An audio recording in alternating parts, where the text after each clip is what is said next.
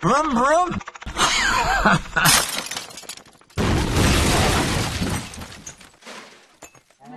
Wow, look at that, eh?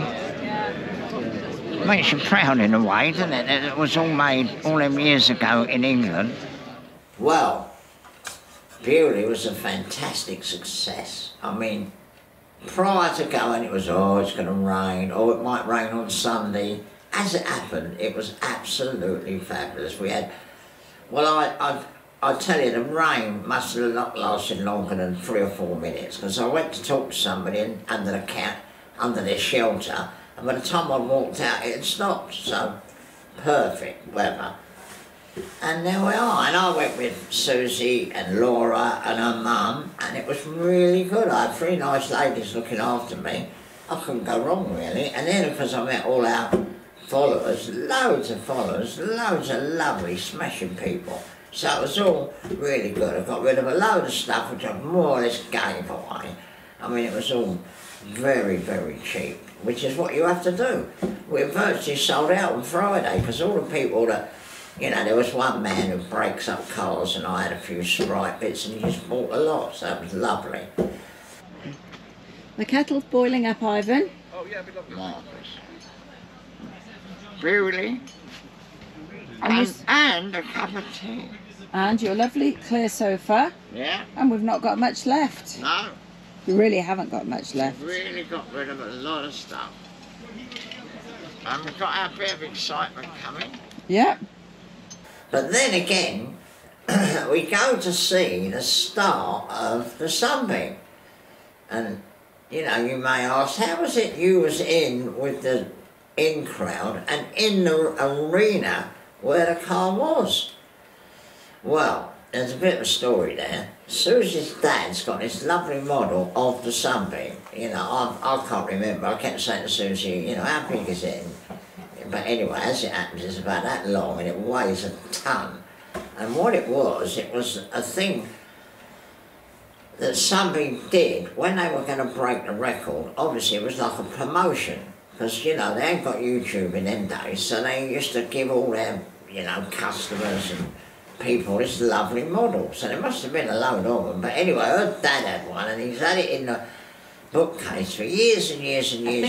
I think it was the dealerships that got them. Well, so not that many. They're not common. Probably people that helped them with the engineering and what have you. But anyway, they got this model. So Suzie says, oh, they're going to start this Sunbeam. Well, we've got a model of it. I think it might be nice to bring it and just put it on the side, you know. They weren't going to sell it because they wouldn't sell it. There's no point, you know. Anyway, so we put it on the side. So the word slowly went around. And then Pamela, Susie's mum, said, oh, and then Susie's nephews arrived with her brother. And so Pamela said, why don't I go down to the museum with one of the kids? Yeah, Bertie, and tell them we got this model. So anyway, so off she goes, down to the museum, walks in. Next thing you know, she's in the workshop looking at the car before any of us had seen it. She's got some nice photographs of the kids standing there, you know.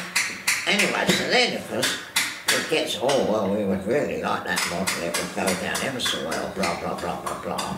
Well, they ain't going to sell it, so they might as well give it to them. But well, they're going to start a very famous Sunbeam, and luckily Susie's got a model of it, and we're about to go and see the starting, and hopefully lend the model and the brochure to Beaulieu. Ivan, get in. So we're going to have a proper handover in there. Yeah, this is just a little bit of It's just a little foreplay. But the good thing about this is, obviously, something lovely like that's going to survive. Yeah. But when it's a bit of paper, which is in there, that's amazing. That Don't crumple it. Sorry. So we're interfering with your private space. This was the magic thing. Wow, the brochure that survives. It's amazing. You know, and with fabulous pictures. That's remarkable. So that would have been given to special customers and dealers and things. So anyway, there we are. We finish up in the room, in the tent, with all the people that have helped and people that have given them money and everything. Well, obviously we didn't have any food or anything, but we just breezed in with the model, and they said, you know, this is a model plumber. Anyway, that was all good. I've got here with us this afternoon, we have Suzie Pilkington and Ivan Dutton. Sorry, Ivan and Suzie have been supporters of Beaulieu and been on the Autojumble field this weekend, and they have got the most wonderful promotional model that was made by Sunbeam in 1927 to give to dealerships. And they've also got a brochure that celebrated the 200-mile land speed record in 1927, again given to Sunbeam special customers and their dealerships, and they are been kind enough today to offer to donate those to the National Motor Museum. So thank you very much indeed.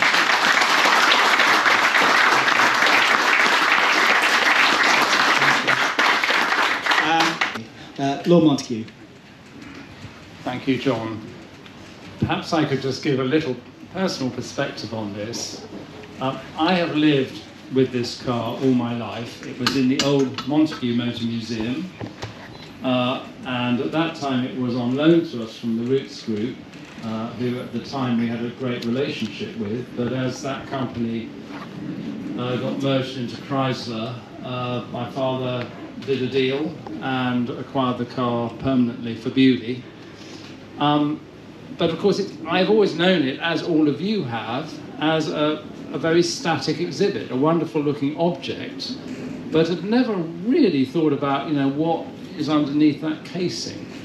And this restoration project, as many of you know, has brought to light so much history and information about the car we didn't know. But just what I think if you haven't looked at the car already, you will see. Just seeing it without the casing is a complete revelation. It's a bit like, you know, one of those wonderful cut-out illustrations that you used to get in the Boys' Own Annual. And you know, for me, even before hearing the engine, and like you, I have yet to hear this. It just seeing beyond that casing. It's not just a revelation, it is actually an engineering work of art, and I'm determined that before we completely put the car back together, but after the second engine goes in, we get it into a studio and photograph it, you know, in high precision, because it really is just a fantastic sight to see. Ready? Come on. We're all ready. So in association with Formal's Engineering, from 10, 9, 8, 7, 6, 5, 4, 3, 2, 1.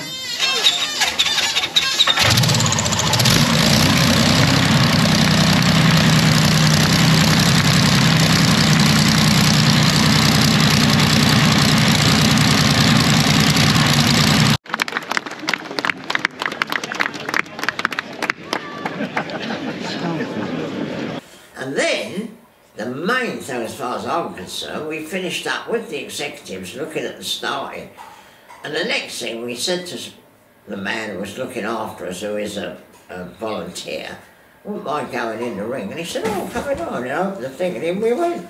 So we got loads of lovely footage of the car, me really looking at it, talking to the man who's been working on it for 12 years or whatever.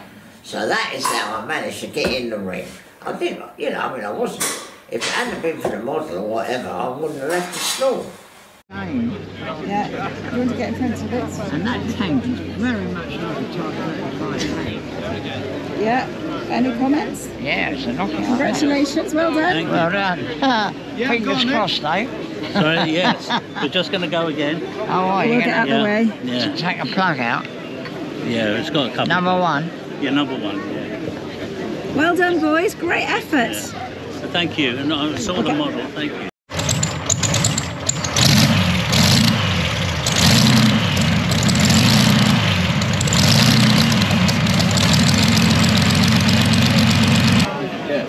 What they do is they always start together. It's a real 3 speeds, 67 plates. Thank you.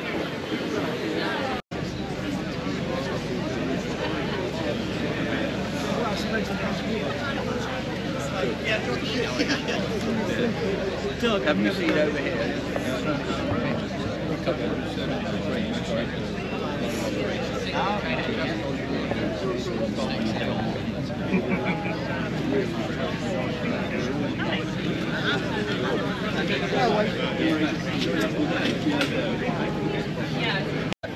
Because to recreate the land speed record tyre technology would have cost like $250,000 or something. What you've got to do with them, you've got to machine off a bit.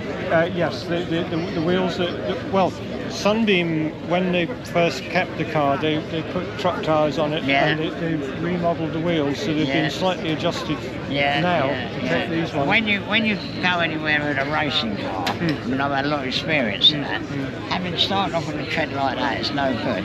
What I used to do, when I raced front wheel drive cars, I used to jack them up, put an anvil in front of them, and with a turning gouge for wood, I used to just turn the tread off. It used to go over my shoulder, just like wood.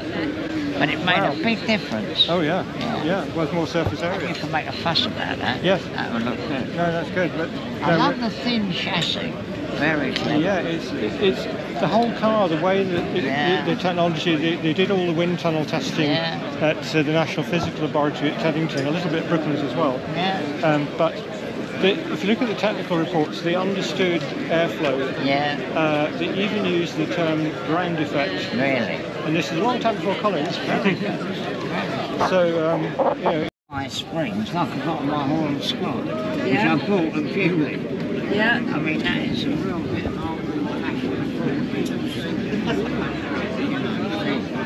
Yeah. Oh, it's all good, isn't it? Look at that. Everywhere you look is super engineering. All that's all made from the solid, all of that. There's nothing, you know, it was a one-off and it really is a one-off. Yeah, I need a pipe. Well, I intended to go on corners, I don't think. Stay there a sec. Yeah, I know. Apparently it's a 3-speed gearbox. When the truck shop it touches on the seat. Will that vibrate your bottom? Well, I bet he didn't have that comfy a seat in the day. No, probably not. He's stuck. Yeah. That must have been terrifying. Oh, look at that, eh? Makes you proud in a way, doesn't it? It was all made all them years ago in England, or in the UK. No, the brake drums, they're big. Well, they need to be, I should think. Look at that chain. Yeah, that, see the radius rod and everything, you see, you know, all the specials that they're building today, everybody's looking for a train drive gearbox. But not like that one, obviously. No, it's just super. Very clever. I wonder who did... Yeah, I wonder who did them. Ian,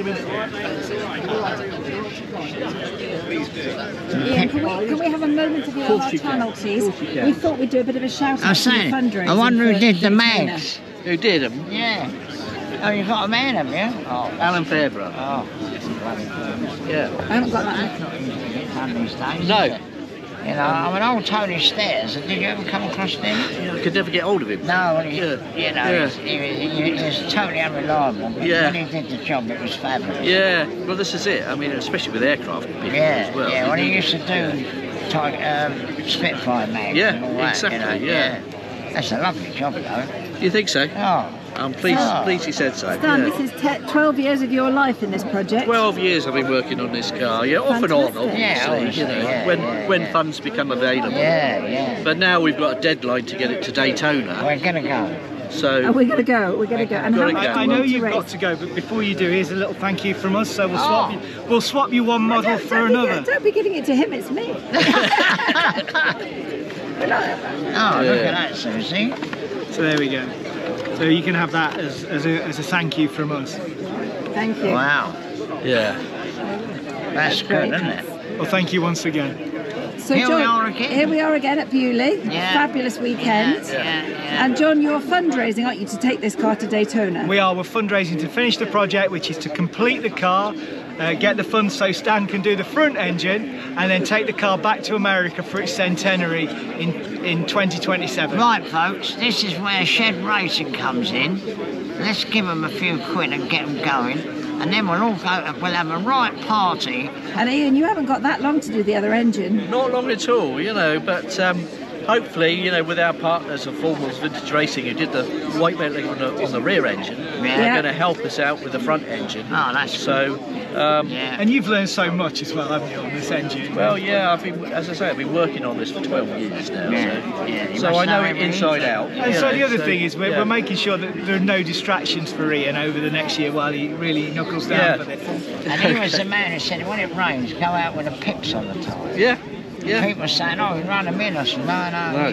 He's a designer, he ought to know. Exactly. And I won a lot of races in the rain. Yeah. You know. So Mallory Park was good for you, wasn't it? Oh, yeah. It flew, didn't it? Yeah. He's a good boy, that boy. He is. He is very good. I see Mark's put the got it all back together. He got it all back. But it was really good. And of course, typical museums, I mean, everybody thinks they've all got more money than that. They ain't got any money, you know, and because they've got all sorts of people helping them. They've had some good people helping them, doing the white metaling and the line boring and all, because that's got to be pretty good, that. So anyway, there they are, they're trying to raise money. So I said, well, I think we ought to put it out to our folks that you're trying to raise money. You never know, you might get a couple of quid from them. I mean, Susie's bicycle people got £2 grand, which amazed me. But anyway, that's not real there. But 2027, they're going to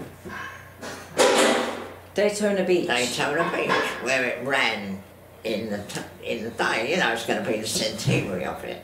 So I mean, provided they can get it done and everything, I said to Suzie, we're going to have to go. But then Suzie said, oh, we don't want to make too many things into the future, Ivan. You are 85, wicked person. But anyway, we're going, hopefully. I would love to go and see it drive up and down, and it really is good. So, you know, and it's a lovely old thing. And I mean, when you think how clever it is and how beautifully made it is, it just shows you what we used to do. And they didn't have CNC machines in them days. It was a bloke turning handles that did that. So it's very, very good. And, you know, can't complain at all. Beaulieu wasn't as big as it used to be, but because it makes it more comfortable. But I wish it was a bit bigger than it used to be. You know, I'm really getting worried about Beaulieu, to be honest. Quite a lot of young people there, but, you know, I think us old boys are probably dying out, so, but anyway, we'll see. I've got to remember something now. Don't forget to subscribe and press the like button. And thank you very much, everybody who comes to talk to me, because, you know, I love meeting people. This is smashing people. And, you know, they've all got a story, and it ain't what it's worth listening to 9 out of 10 times. So there we are. So the next thing is the Offie Midget. We've actually finished putting the body on. We've done a few mods here and there. You know what it's like when you finish a car. It's never really good. You have to sort of finesse it a bit. But we've had a big problem with the tyres. We thought we'd buy some 12-inch rally tyres, but they're only about that big, and they won't go on the rims anyway because they're too tight. So the only tyres I've got are all the same. There's some shell tyres that look like we're going to go trialling, but it's the only thing that's going to fit, and at least we can push the car about and drive it a little bit. But I think in the end I'm going to have to make some new wheels, 13-inch, so we can run on Dunlop racing tyres. So what we need is a friendly pattern maker. So think about that. There's got to be one out there somewhere we can come and take this project on. So there we are, you're up to date.